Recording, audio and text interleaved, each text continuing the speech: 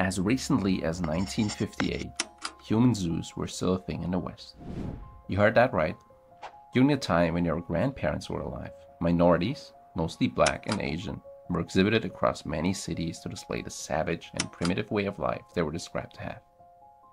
But how did it come to that? Trying to live their own lives as best as they could, many factors played a role in the emergence of these so-called ethnological expositions, which ultimately was a hindrance to their overall freedom.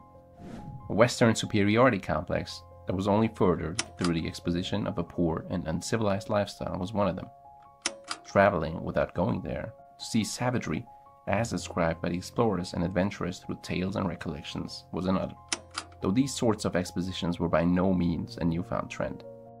One of the earliest known zoos, that of Moctezuma in Mexico, consisted not only of a vast collection of animals, but also exhibited humans, for example dwarves, albinos, and hunchbacks.